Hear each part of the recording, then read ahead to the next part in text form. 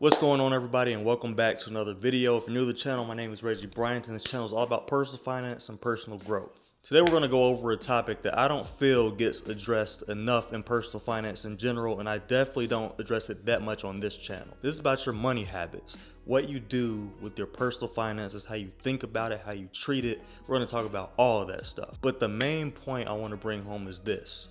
You must evolve with it as time goes on, as your financial situation changes. You cannot do this the same way for years and years and years. That's not how you grow. And as a matter of fact, right before I turned this camera on just now, I was really thinking about what my biggest challenge was when it came to personal finances. And as I think about it, yeah, I might have had some mistakes here and there, but for the most part, it was mainly mindset stuff. It wasn't so much the application. Saving money was not like a difficult thing to do. Investing was not a difficult thing to do. Paying off debt, stuff like that did not come off as challenging, but the mindset is what really slows people down. It definitely slowed me down in my own financial journey as well. So that's what we're going to talk about today. And the reason this topic is so important is because it would be a shame if your financial situation drastically changed and you didn't even know what to do about it. And when I say drastic change, I mean in a positive way. Like you have accumulated more than you ever expected. You're making more money than ever expected, but you got to know what to do with that money. So I'll give you a quick example of my own personal experiences, right? The way I handle my money now is night and day compared to how I used to handle my money back when I was 21, 22, or even 23 years old, 26 right now. And the budget I used to do was the 50-30-20 budget, which I think is a really good budget, especially if you're just starting off.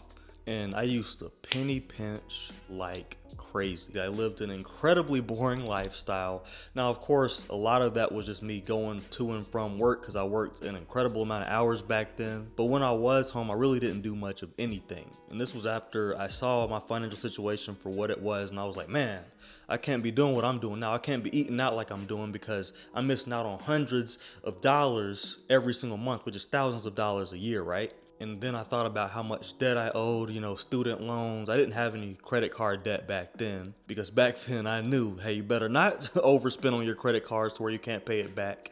Then you really gonna be looking crazy. So I made sure not to get in the credit card debt. But what I'm saying is I was like extra careful. Like I wanted to invest in myself, right? But at that point in life, I wouldn't buy books. And books were only like, the books I wanted at the time, they were only like $20, $30. Some even like $10. And it was all because I wanted to reach a savings goal. And at the time, I think I just wanted to save like $10,000 in my savings account, right? And I only had like a little over $2,000 in my savings account. So I felt like I was kind of like walking on eggshells. I felt like if anything went wrong, I would be dead broke. And I wasn't wrong about that because it was actually true. But the one thing I noticed now that I'm looking back on that is what I didn't realize was after I reached that goal of $10,000, I went for my next goal, which was $20,000. And I kept the exact same lifestyle. And this was with overtime and everything. Like I continued to penny pinch, and I penny pinched very aggressively. I really wouldn't recommend because it kind of gives you this miserable feeling about your lifestyle. Like it makes you feel like you have money, but you really don't have things or experiences, and it kind of makes you wonder, like, what am I missing out on? And then you know what I started doing? I started slipping back into the habits I had before I really buckled down and disciplined myself financially, which was things like eating out or going to the store and buying stuff that I wanted. I was really into like jackets, like, the polo jackets, polo shirts. I like my Jordans, you know what I'm saying? I don't like them so much now, but back then I really liked them. Dress shoes, suits, like I like to be fresh.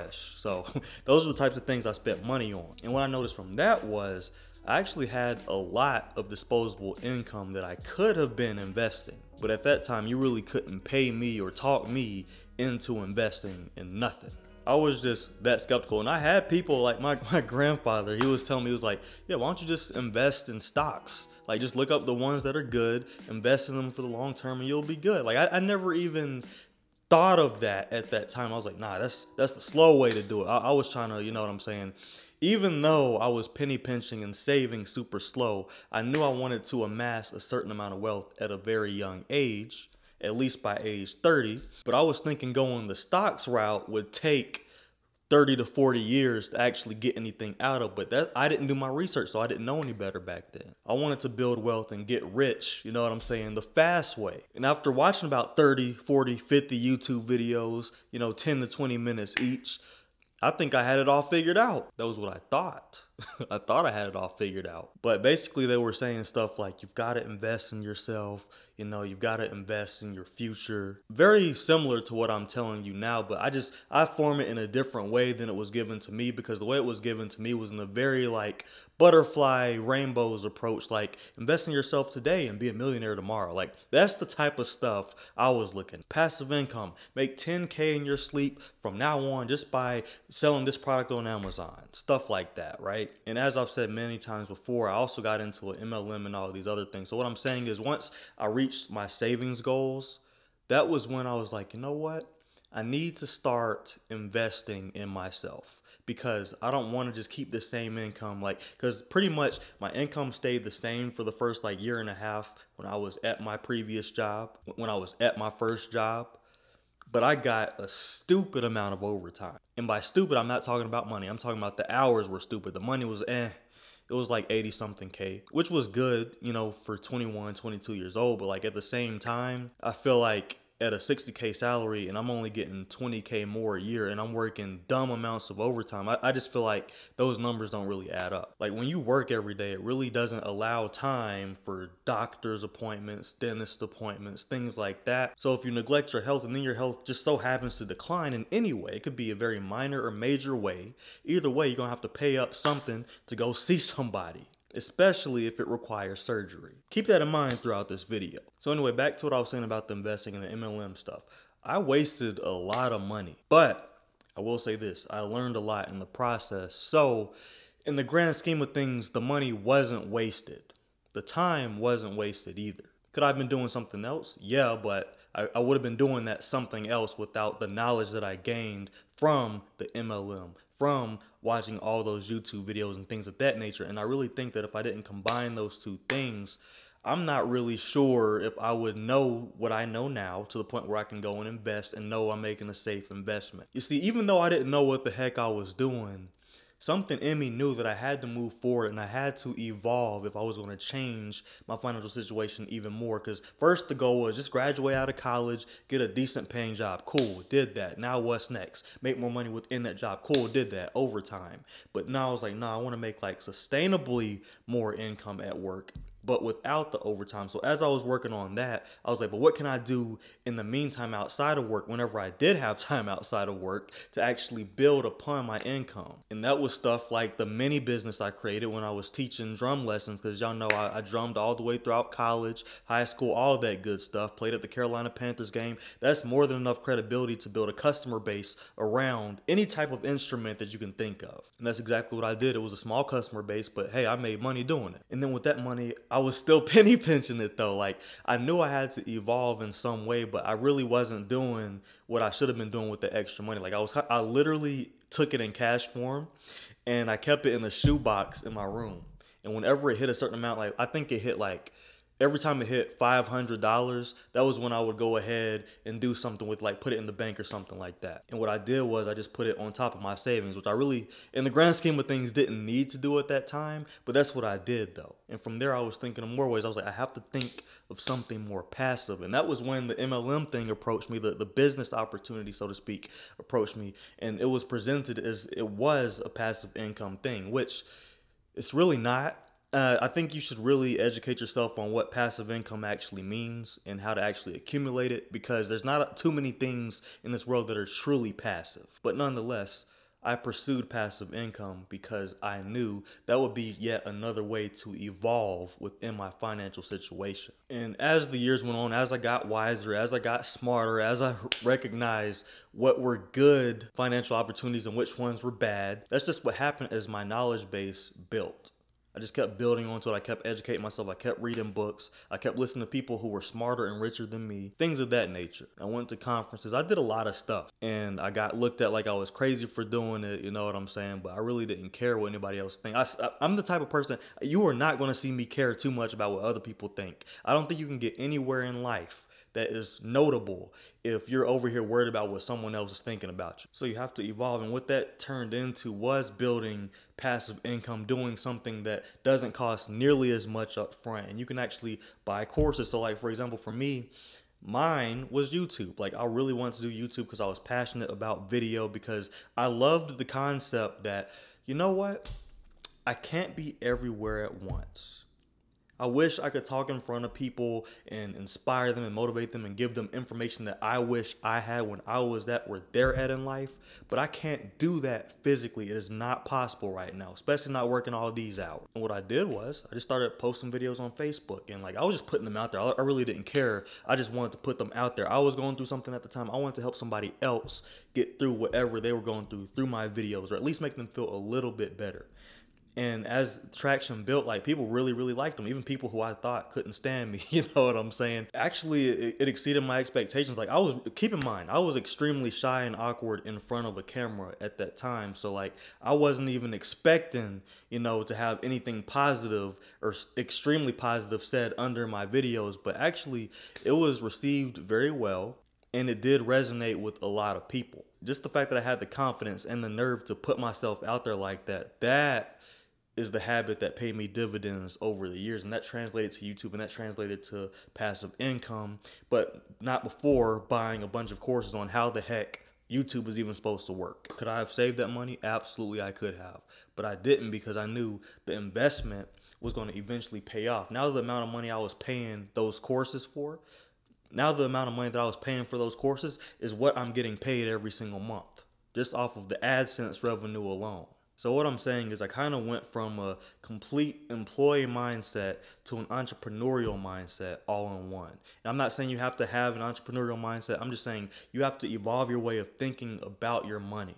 And I'll get into some more practical ways in just a second, but I want to say this real quick. And once I started getting ad revenue from YouTube, I had to understand, you know, if YouTube just goes away tomorrow, I'm not going to be making any money from YouTube. That's going to be an income stream cut right off the bat. So what can I do to retain my audience in other places?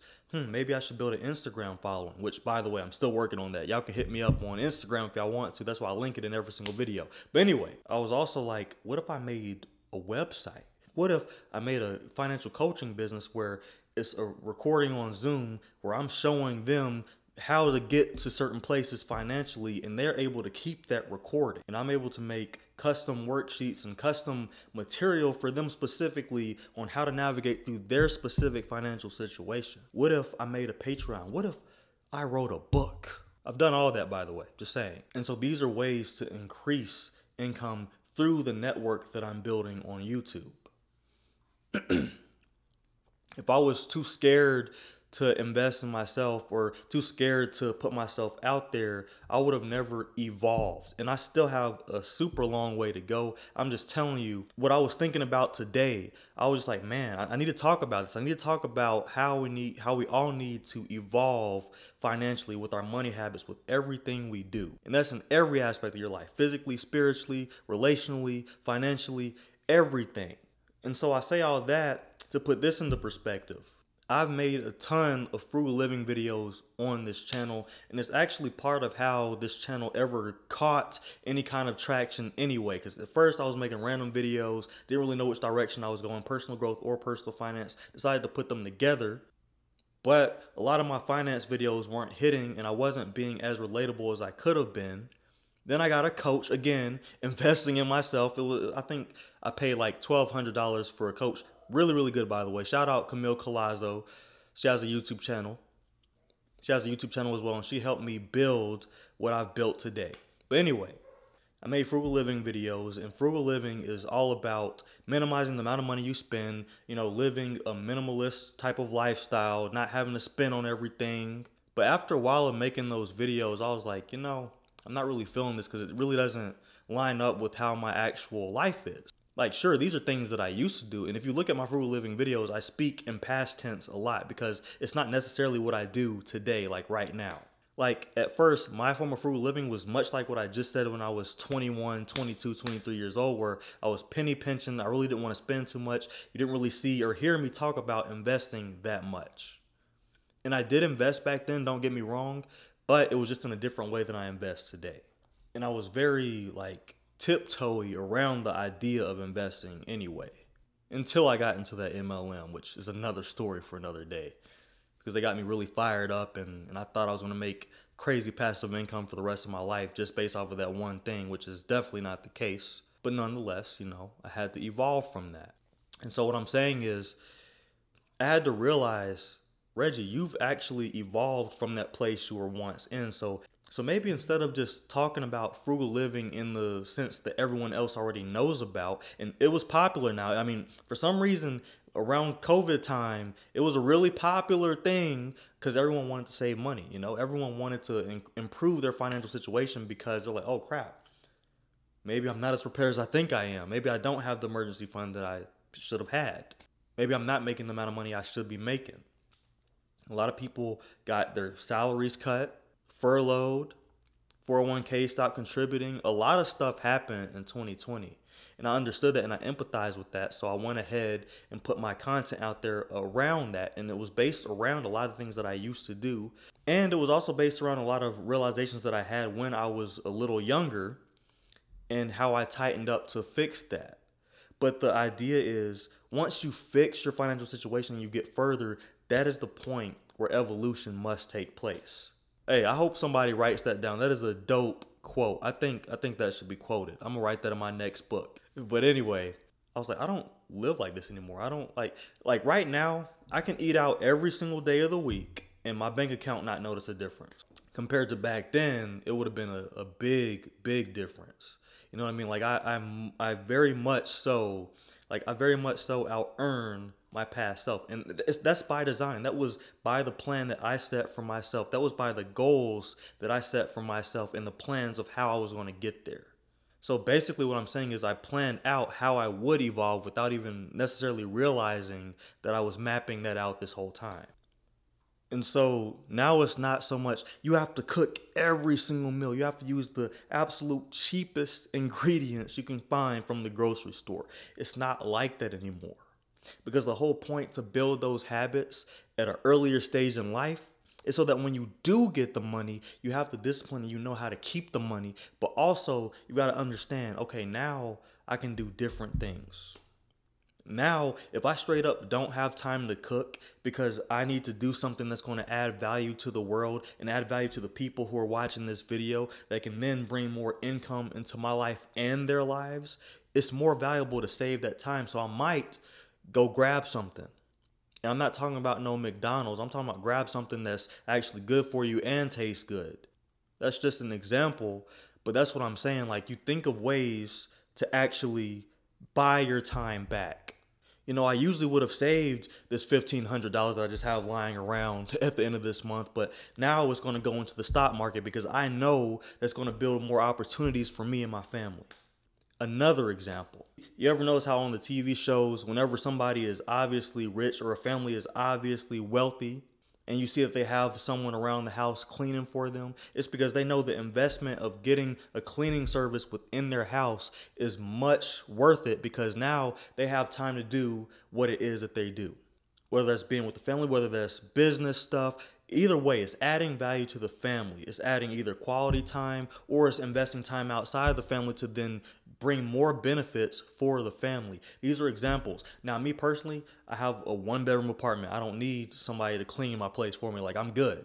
But I'm saying, like, if I lived in a mansion or something, if I lived in a bigger place, I might consider the idea that I should have someone clean for me, maybe even cook for me. Because look, straight up, I don't be having the time to cook all the time. Sometimes I make time, but is it necessary? Because you also have to think about the opportunity cost. If I spend an hour or two meal prepping for the whole week, what else could that energy and time have been spent toward that could have brought me more than the money I saved just from cooking for those few hours? You get what I'm saying?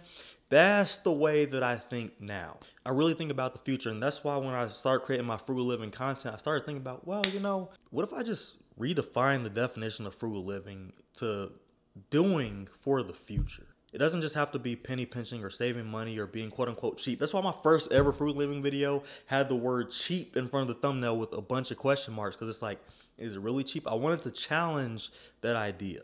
And as I challenged that idea with a few frugal living videos, it became something a little more than that. It became, I want to redefine what frugal living means, because you can watch a bunch of frugal living videos on YouTube, but what if you did the frugal living, you had the discipline, you learned how to automate your savings account like I tell all of y'all to do every single time. That's the ultimate way to be frugal. So you don't even have to really think about it. So therefore, it's taking the discipline out of the equation. But what if you took those ideologies and once you made more money, it's like, okay, cool. I know how to be frugal. I'm going to be frugal with X amount of money, but I'm going to invest with X amount of money. I'm going to keep my lifestyle the same to avoid lifestyle creep and lifestyle inflation. With this excess of money that I'm able to save because I'm making more now, I'm going to invest in this because I know it's going to bring me forth even more money in the future. That's the conversation I think we need to have more often. You know, everyone has the goal of getting out of debt, right? But what if after you got out of the debt, what if after you got to your savings goals, now you evolve? So now what's next? Because what we don't want to do is get back into debt or get back into a situation where we have to save the same amount of money that we just got finished saving. We want to be smart with this and think for the future. Okay, I got this saved, I got this debt paid off, now what's next? That's all I want to say. I just want to challenge you to evolve as your personal finances do. Like right now you might be in a situation where you're making less than what you want to be making, where your rent is high. Maybe you didn't study about the cost of living and things of that nature in comparison to how much you're making, which I made that mistake and a lot of people make that mistake. It is a very human mistake to make, but as you learn the information, pass that down to generations. As you understand where you need to evolve at, pass that information on, because you don't have to keep living the exact same way. You can continue to create opportunities for yourself. And sometimes you might need to hire certain people to do certain things. Like for example, if you own a house, maybe you don't have the time to cut your grass.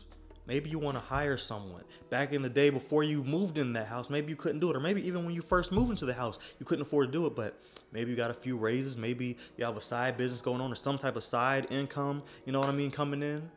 And now maybe you're able to then buy yourself that time to go do something else that's going to bring you even more money in the future. That, my friends, is the definition of financial evolution, and we've all got to do it. Those are the thoughts I want to leave you with. Anyway, my book is coming out very, very soon, August 14th. I'm going to definitely plaster it all over every single bit of social media I have. I don't care if I just have one follower, like I'm gonna put it everywhere.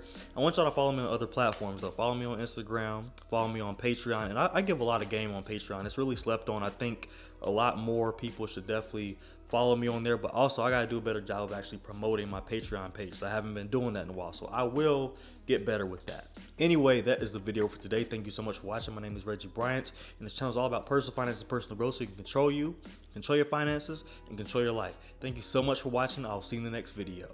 Stay cold.